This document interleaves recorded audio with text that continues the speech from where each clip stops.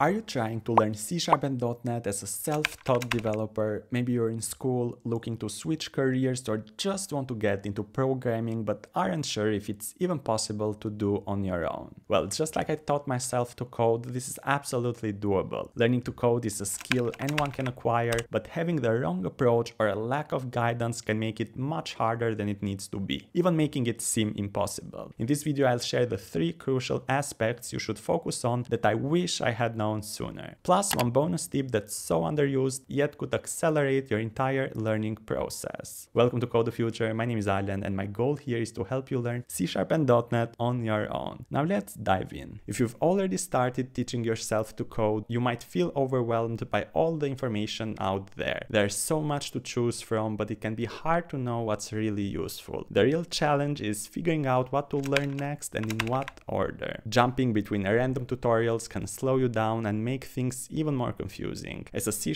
and .NET developer, you probably know you should start with C# and then move on to building web applications with ASP.NET Core. But there are many other important things you need to learn along the way. For example, ASP.NET Core has different frameworks for different types of applications, so it's important to know what to focus on next. The first thing on your to-do list when you start should be finding a roadmap or a clear path to follow, rather than learning things as you go. You can either research it yourself or get it from an instructor you trust. I believe that guides and courses online are a good idea and can provide you with a more structured learning approach, especially if you've already found the free content and teaching style of that instructor helpful. If you're interested in a completely free C# and .NET developer roadmap, I've created one that outlines the right steps to take. You can download it using the link below, and if you want a more step-by-step guide on building web applications with ASP.NET Core MVC as a self-taught beginner, I also have a course which I link below as well in case you think it's the right fit for you. Once you have a guide you're following and start watching tutorials, you might still feel like you're not making real progress. It can be frustrating and it's easy to start thinking that maybe programming isn't for you. But what if the issue isn't you, but rather how you're approaching the process? Many self-taught developers try to learn everything at once, jumping between multiple topics, different frameworks, and following several tutorials. This can quickly lead to feeling overwhelmed, distracted, and burnt out.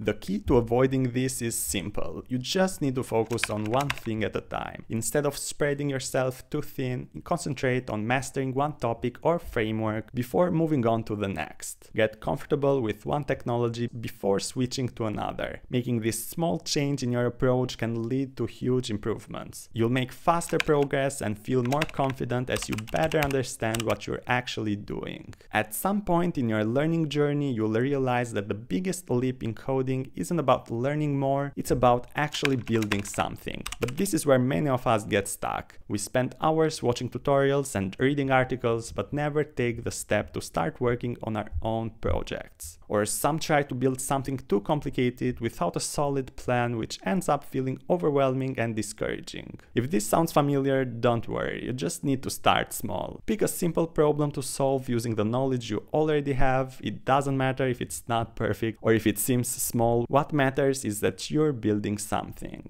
To make the project feel less overwhelming, break it down into small, manageable tasks, start with simple steps and gradually add more as you build confidence. Even if your project isn't perfect, finishing it will teach you more than any tutorial ever could. You'll learn problem solving, troubleshooting, and gain real experience that will help you grow faster. Now, my extra bonus tip, I believe that one of the key things that can accelerate the whole process as a self-taught developer, something most people don't pay enough attention to, is getting support from others. It's easy to think you can do everything on your own, but you don't have to go solo. In fact, collaborating with others, whether it's working on group projects or simply talking to other developers, can expose you to new ideas, help clarify any blind spots you might have, and keep you motivated. Joining online communities like Discord, Reddit, and coding forums can be a game changer. You'll find people who have been where you are, and many are more than happy to share their experiences and offer help.